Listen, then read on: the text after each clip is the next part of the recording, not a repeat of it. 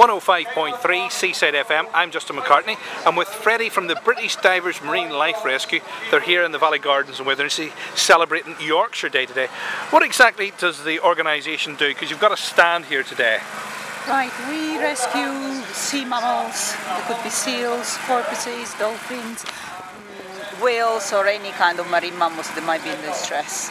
Mainly we are involved with seals on our coast. We've got two types of seals, common seals and grey seals. Talk us through what happens when somebody rings in and gets in touch with you and says there's a seal that needs rescued. Right, somebody can ring our HQ number and there will always be an answer during office hours or out of hours.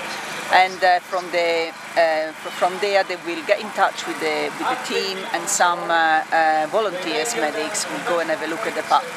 If the pup is recognised to be needing support and help, it will be assessed, it will be given first aid if necessary, and then it will be taken to a vet and then taken afterwards to the rehabilitation centre. Usually we'll go to the RSPCA Wildlife Hospital in East Winch.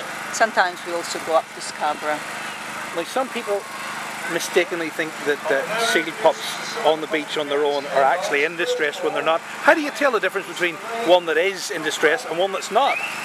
The main things to look at is the pup, to make sure, first of all, it's important that no one touches a pup, because any kind of seal, as tiny as it is, they will bite. So you do not touch, you make sure that the people are to a decent distance and keep away dogs. And then you can look at the way the pup presents itself. Many times pups will come ashore just to sunbathe and be happy. Others you will see from their demeanour that they are flat on their tummy, they don't respond, that they look thin. At that point you get concerned and you're calling for help.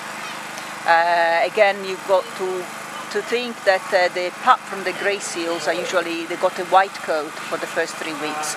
Again, if a pup is that young, it would be better to ask for advice. We will monitor if mum is still in contact with the pup or not. For 105.3 Seaside FM, I'm Justin McCartney. Thanks a lot for your time. If you do want to get in touch with the British Divers Marine Life Rescue Centre, it's www.bdmlr.org.uk, or you can ring them on 01 825 765 546.